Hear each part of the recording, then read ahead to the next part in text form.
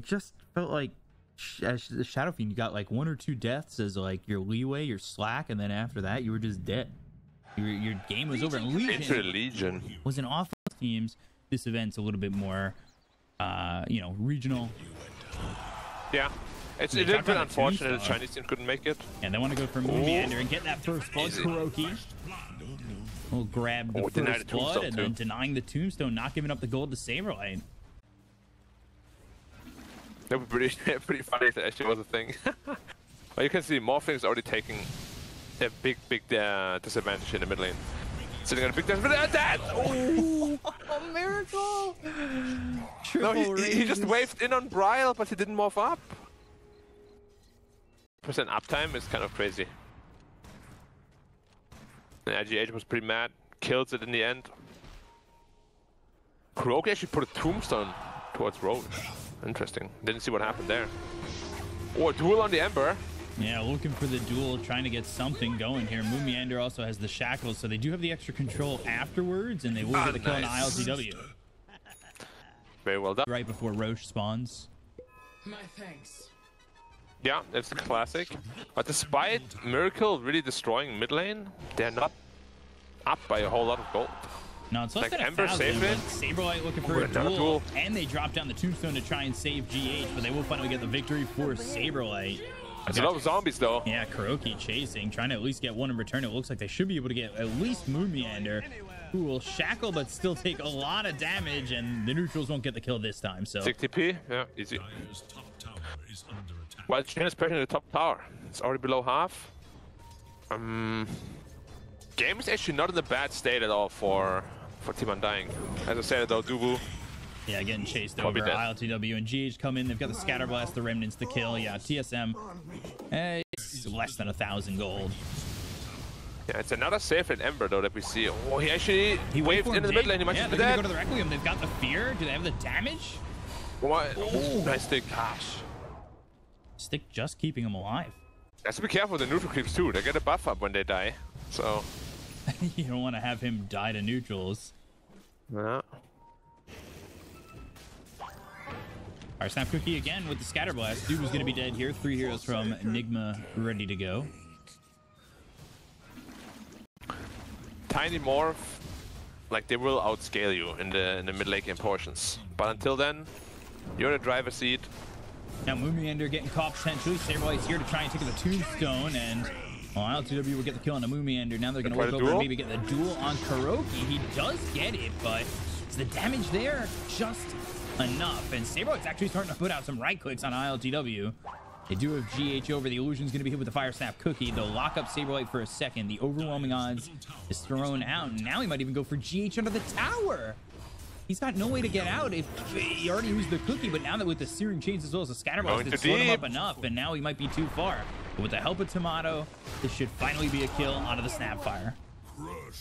Yeah. Well done. The dual victory was very important. Snowballing him even further. Requiem all coming through. They've got the fear on the Meander who dropped down the Serpent Wars. Dubu getting low. Kuroki chasing. Needs one more right click. Yeah, they get the raise. They'll get the kill on a Dubu. Look for Meander, but he's already got the phase boots. So maybe the Blink Dagger comes out afterwards. Miracle going to try and take this tier 1 tower, and they've got the Glyph, and now they've got the Hex, but the Mortimer's Kiss is coming in. Miracle's going to go over with some right clicks. Serpent Ward's face down. Still an easy kill onto Meander. Overwhelming odds isn't going to do enough. They don't have anything more than just the Shadow Shaman dying in that exchange.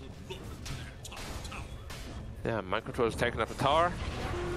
It could be big Ravage if he doesn't die here. They're gonna kill him. They've got the duel. They need to find a way to get the Ravage off, but they've got the Requiem when the Hand of God comes in, and now with the Ravage, they have the damage to get the kill into Dubu as well. Saberlight dominating for Miracle with the Remnant forward from ILTW looking after Brile. It's 5 heroes here from the side of NIGMA Galaxy to just go in on this morph. They get the kill on a Brile, and the Meander just TP'd in. So he's gonna be gut. He's dead again. Double death. And this is the exact thing that you can't have happen. Like, we spoke about how strong their static fight is, right? You ran into the Tidehunter who built purely for HP. He's sitting at 2.2k. And then you lose that much. You lose 5 heroes in the end because Meander dies twice. It sets up perfectly for NIGMA Galaxy 2 when they've got these ults available. Kisses, Ravage, Requiem. Dubu's just gone. Scatterblast is going to get the kill there for GH, and Brian and Meander coming over, but I don't really know what they expect to accomplish going into that fight at all. I think if you go into that fight, you need your Tiny there. Like, it's an all-in action, right? Everybody's there. You need to burst the Tidehunter somehow. He seemed to be involved quite a bit in that fight and actually secured them a couple of kills. He's not doing amazing on the net worth. He's obviously behind the Tide and the Shadow Fiend, but ooh. They didn't get the chain lockdown. Oh no. Yeah, now they're going to end up losing Saberlight potentially. He's going to try and TP out. They have anything? The Cookie's just a little bit. It's a long TP! Damage. Yeah, the TP was forever. It was 6 seconds. Where did he TP to? And it's now a free Roach. They have so much minus armor. No problem at all. Ooh. Now SF also with the aura on the towers. So they're going to be pushing a whole lot faster. Saberlight should be easy getting out here. It's actually aggressing on Kuroki. Yeah, the kisses are going to come through. He's going to try and get this kill out onto the Undying, but he just doesn't have the damage. He's quickly dispatched. That duel did not really feel like it was going to do much. He ran it 1v4. Let us Tiny and Shaman do the work. But yeah, the game is not in a terrible position, honestly, for Undying. They're doing a very good job split pushing. And they stagnated the network, which is very good for them.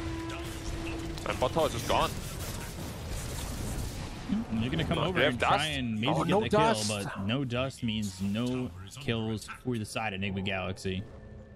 Invisibility is invincibility. Tidehunter is just running away as well. Shaman has Blink though. You cannot Kraken out of the duel, so if they get the duel off, he should just be dead.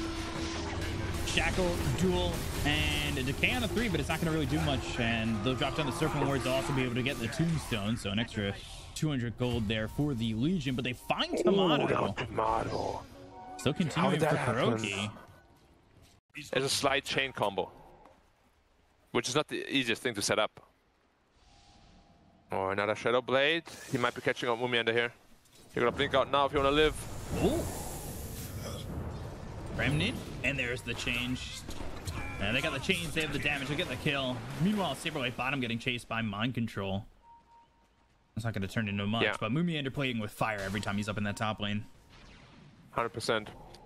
If they want to kill, they need the Tiny there. Tiny. Go. A little bit of a miscommunication. Don't have the damage yet. They're going to try and go after this Tidehunter who throws out the Ravage. They've got Mortimer's Kisses to go with it. Hand of God heals him up. Mind Control.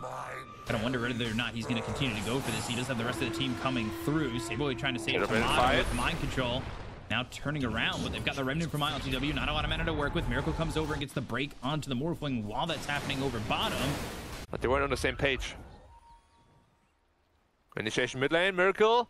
We have seen one SF death can be so detrimental to the team. Yeah, but he goes into the Silver Edge. They drop down the sentries, trying to make something happen. They'll look for the duel. They've got it, but Mumiender taking a lot of damage. Do they have enough to get the kill here on a Miracle? So far, surviving, goes into the BKB, and they get the kill on a Mumiender as well as Saberlight. They'll look over at Dubu. They finally finish off Miracle with Bryle getting the kill there. And Dubu will fall. 3 goes down to the side of TSM. Fire Snap Cookie lands, double cookie. The toss. Oh, the double cookie, but the toss away means that Bryle might survive. And Tomato goes out. Do they have the dust? They have the sentry.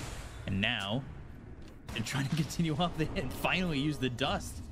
They were using sentries to try and catch Tomato, but that's not going to work. Really, when it comes to investing into revelation, a reveal. I don't know if a revelation is the same as a reveal. Oh, man. It's not. Okay, well, Bryle's going to lose his career. That feels pretty bad, but what feels good is lose his life. Yeah, he's going to lose his life. That's fine. Push up to 30. Saberlight, no fear. Yeah, still going in. He really wants that dual damage. He hasn't gotten any dual damage off the previous. Oh, the Ember. Ooh, the Avalanche. They popped the Lincolns. Didn't check the inventory. Nope.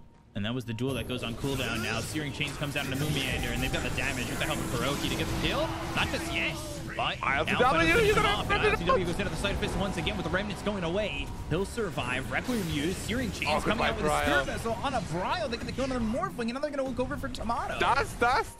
Where's the dust? The dust is not there, but the kisses are. Dubu caught with the Side Fist, Searing Chains, and where does this fight happen? Right next to the pit. They know that Roche is up, and they can go for this if they want. Anti-shaman spells, but that's it. Not the best tools, honestly. Oh, Dubu got caught out. Nope. Gush is there. Cookie's there with it. They have the control. They have the Spirit Vessel and the damage. He got Mekto and Essence Ring. Does he? No.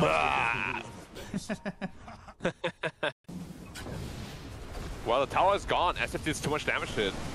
Yeah, they've got the damage to just take up this tower. They're going to look to sit on the racks, too. They have the Aegis and the Hands of Miracle. They're trying to split a little bit. Now, at least if they can find anything. The best heroes are doing so. Yeah, he's almost got the tier 3 tower up in the top lane. How long are they going to be willing to stay on this one? They've got the Hex out, but there's the Ravage coming through. Tiny's still in the top lane, so he's not going to be here for this fight. What a damage! They've got the break. They get the kill on Moomiander. They're looking over at Bryle to finish him off, but Saberlight now running back with the kisses coming forward. Tiny, he's sticking to the lane. He got the top melee racks. And, oh, GH. And gets snapped by 2. He's dead. He's just... Oh, yeah, fine with the shard. They almost got him. They're going to look for the duel too, as the BKB being popped by Saberlight, as well as Miracle. And now they've lost the tier 3 mid. Gush, Requiem, Bryle in some trouble, but here comes Tomato with a clean damage. It's not going to be enough just yet. Moomiander, he's already dead. He's gone for 70 seconds, and now they've got the Searing Chains out on 2 of these heroes. They'll use the Gush to get the kill into Dubu. Tomato can only just hide in between the tier 4 towers, and, well, they're going to lose the mid set of racks. They might be a little bit too rich for Undying at this point. The damage upwards just not there. The Shiva's on the Tide, there's a tank on the SF. Lincoln's still sitting on the... Amber's still sitting on the Lincolns. Too many defensive tools. And no buyback on Moomiander, your only real disabler. Avalanche, toss, kill, on mind control. They blew him up, and they want more, knowing that the Aegis is no longer available, but they've got the damage on the Saberlight. The winner there for Miracle. He gets his Lincoln's top, and the right-click damage to the raise is on a Bryle. They'll finish him off. They don't have buyback. Yeah, all 3 no buyback. This game is done and dusted. No chance. The SFR has too much damage output. Dust? No. Where is Dust? At this point, I don't know if it's going to be needed. It looks like NIGMA Galaxy are going to take this first game. They'll call GG on TSM, and they will take this game, this BO1.